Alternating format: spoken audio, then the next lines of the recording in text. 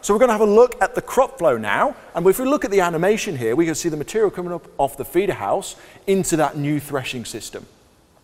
We'll have a look at the threshing drum now, the increase, remember that 755mm threshing drum on the machine, that bigger increase in size, the new secondary separator. You can see again, looking at that crop flow, really smooth crop flow off the back of the threshing drum in there and then onto the walkers. So we're looking at that side of it. Remember now, big 600mm in diameter. At the front of the machine, we have the APS still, so accelerated pre-separation. If we're looking underneath, we have our preparation floor, but we're looking at our threshing area of the machine. It's on what we're looking at on the arrows here. Closer look, we can see the first concave, the APS concave, but then on the bridge into the main concave, we have what we call the pivoting concave bar. That can be pivoted in and out depending on crop conditions. So really fine tuning and setting up for different scenarios, if you need to thresh harder, for example. If we're looking at the main concave again, we have more control over there as well. We have different flaps that we can adjust, but you can also see the pivoting concave bar there.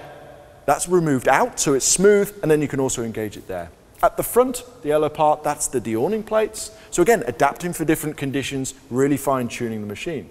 We have a second deorning plate on the main concave itself, the new concave flap, which can be operated hydraulically in and out. Again, adapting for those changing conditions. So we can control the amount of area in and out from the cabin as well. Underneath you can see our preparation floor. That's been extended to by 150mm. Looking at the concave itself, it opens and closes all synchronized from the front to the rear. At the rear, this new concave here can be also opened up slightly if the conditions allow for it. So if you've got really dry straw, for example, you want to protect the straw, you can open it up so it's less aggressive on it.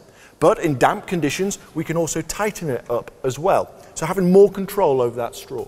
You can see the new walkers, they're 3.8 meters long, and the rear beater just throws the material up onto the walker. Open designed walker like previously, and all the material returning on the return pan to the front of the machine to go through the cleaning system.